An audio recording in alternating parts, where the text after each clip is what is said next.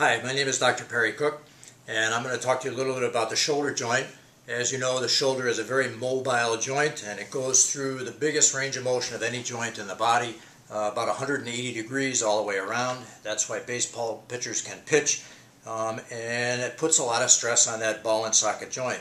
One of the biggest problems is the socket is really not much of a socket. It's almost like a plate on which is sitting a ball. The ball has to stay in the socket.